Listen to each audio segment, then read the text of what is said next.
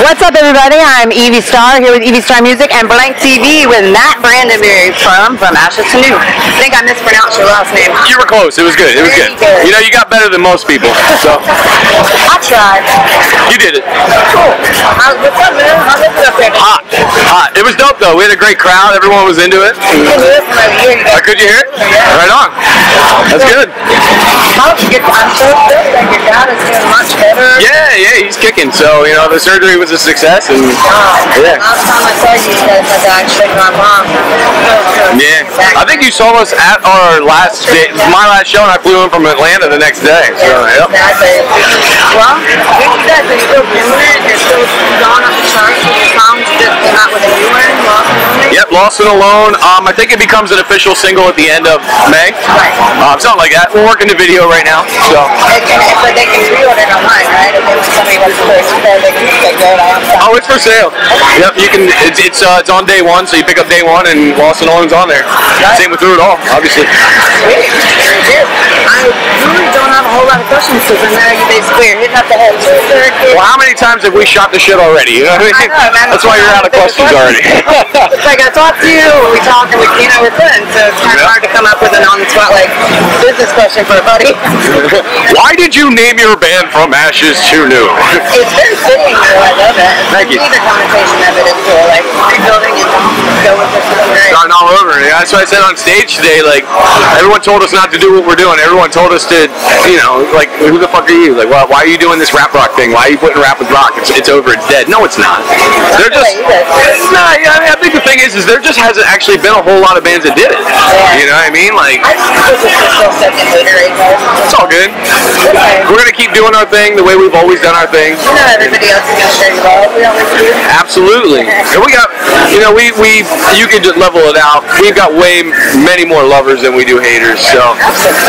But you know what? The haters are the ones that spread the word more. I've always said that. I said the exact same much. You don't let them hate because the people they're telling are probably gonna look at them like I assume, and they're gonna go find out what's up. Yeah. So it's cool, but you know, we have so much support and so many people that are behind us, and the fans are amazing. And you guys are with 11-7. I want to actually personally say thank you to 11-7 and Graham Owen for the they're great people. Graham's a great guy, and you know, like I said, the team behind us, they're killer. They all believe in us. Our fans, which you know, actually that show that we went to in Pensacola, that you played in Pensacola, that was the first ever rock show I've seen in 4 years sell out that many. Ever. Really? That's awesome. And most everybody that I asked, they didn't say the whole band. They said, that's good, you know. I mean, we were on tour with great bands too, you know. So yeah.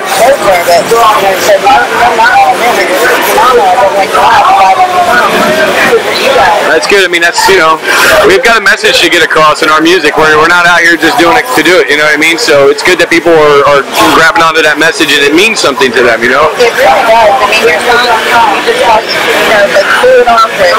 I mean, it's just such an anthem to get people when you need a pick-me-up, you know? That's what it's there for.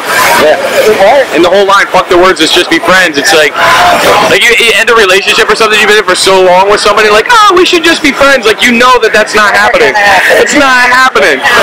Like, you can't go from that to that. No, you can't. You can't. So. It will never be the same like that line. So yeah, I mean, we're stoked. Like, we're fortunate to be out here. Most of the dudes in the band had given up on their musical endeavors. You know.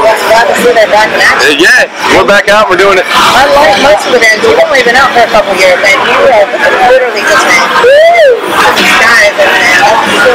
and it's growing by the thousands every day. And like I said, we couldn't be more appreciative. Everyone that comes in, just, you know, the new fans that come in every day, they're like, oh my God, you know, like, we found you guys by mistake. Like, we get a lot of people like, we found you guys by accident on YouTube or something like that. And it's like, you know, they're really happy that they found us, and we're really happy as well. So. Yeah, man, that's how it works. Oh yeah. So you guys have done all the World Punk festivals, and then you're out with what, Hell Yeah? Yeah. So we start our tour with Hell Yeah tomorrow. Yep.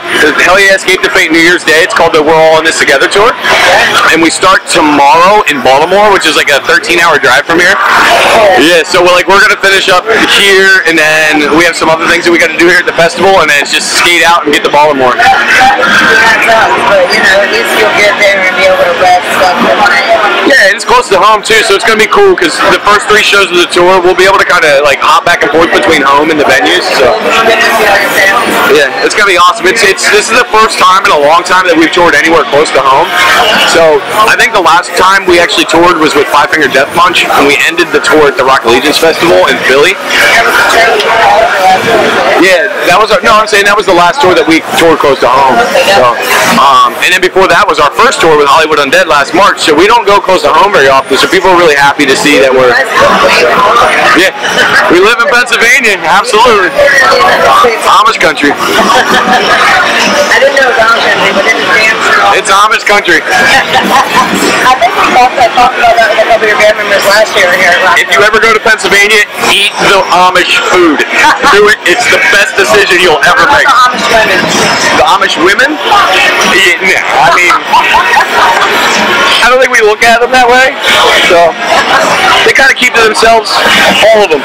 But they're awesome. Can't blame them. You guys are better. No.